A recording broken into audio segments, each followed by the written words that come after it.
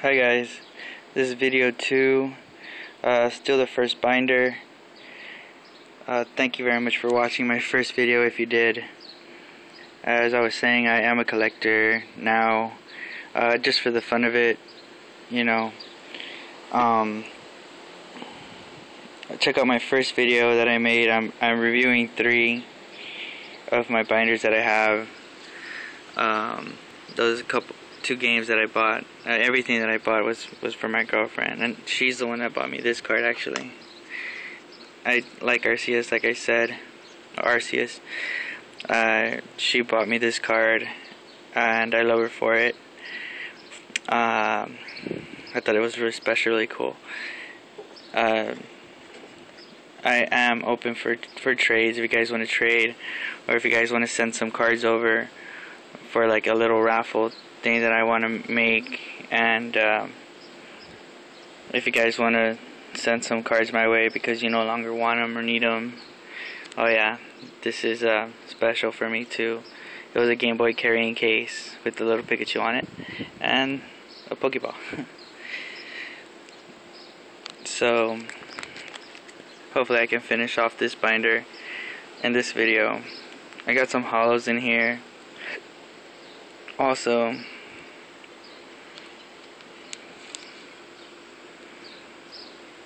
And the swan is hollow, I think. Let's see if it is. Yeah, she's hollow. And like I said, the red Sharpie marks are not actually on the card. It's actually just in the plastic cover of the binder, of the pages. I don't know if you guys are interested in any of these cards and are open for a trade. Scyther used to be my favorite growing up. When they first came out, I thought he was really cool. This is from the Black and White series. I think one thing that is undervalued a lot that I like are these trainer cards or any kind of support card. They're really undervalued, and I know people don't like them, and I like them, especially if they're like a rare supporter card. I don't know, it's just my thing. I like them a lot. That's Latias, Heatran. Let's see if I can focus on Heatran. He's pretty cool. Yeah, so I'm a big fan of these Pokemon cards, especially if they're like the older ones. If the little bottom of the card, if I can make it focus here, if it says this says 2009 Pokemon / Nintendo, the earlier cards have 98, 99. Those are the older ones that I really like. Kind of reminds me of when they first came out, when I first bought my first booster pack, when they first came out at Toys R Us. I'm not promoting Toys R Us or anything. That's just like, that was close to my job, and I was still young. I think I was like 17. And I got out of work, and I went to a Toys R Us. And as soon as I walked in the door, they were to the left of me, and I thought the packaging was interesting, so I ended up buying it. That was my first time I ever bought any kind of trading card, and I really liked the design. Compared to these cards that are a lot newer, those were a lot more plainer, a lot more simpler, but still the artwork interests me because I was also getting into anime, and I was an artist, so I was really getting into the whole anime art style, and I thought these cards from Japan are really cool. So I just started buying them just to buy them, just because I thought they were cool. While everybody else was playing Magic the Gathering, I was collecting these cards, and then after collecting them so much, I decided to start playing with my duplicates because I didn't want to really use the ones that I had. So I played with the duplicates. and I ended up giving away my Holo Charizard from, I think it was the Alpha set, like the very first set that came out. And so I really missed that Charizard Holo first edition card that I had. And the prices that they have for eBay for it are way too high, because they actually made a lot of Charizard Holo cards. And I saw somebody selling them for like $1,000 for that Holo card, and honestly I was doing some research and it's not even worth that much. There is this card called the it's a Raichu there was only 50 that they actually printed or misprinted, and that card, I believe, in my opinion, is worth a lot more than that Charizard Holo card.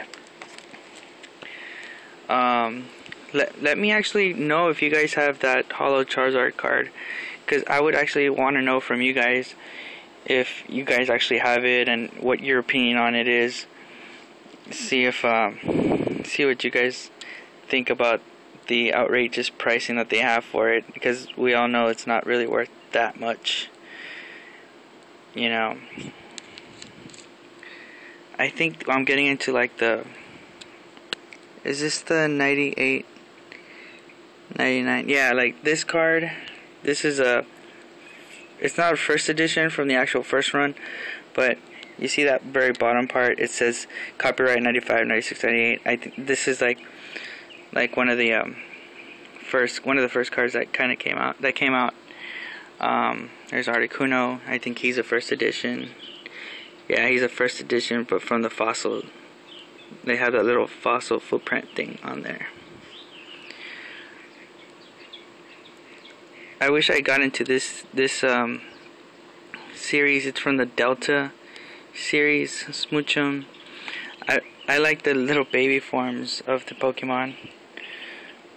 I think they're real cool. Yeah, this is like the card that I want, but on the left, middle, center, right where it says Flame Pokemon Length, right next to that, on the left hand side, there should be a little first edition mark on there, like this Articuno has, and that's the card I'd really want to have, just because I'd really like him. And there is no number 2 at the end where it says his weight 200 pounds. There is no number 2, it's just blank, but it has that first edition mark on it. And we'll keep going. So these cards really bring back a lot of memories, and I really want to know what you guys think about them, what your opinions are about Pokemon, if you're just getting into it, or if you guys have been playing for a while, or even if you guys have an opinion about the World Championship trading card battle competitions. Oh, running on 9 minutes and I'm still not done with it. Probably because I keep talking too much. But if you guys want to contact me, that'd be cool.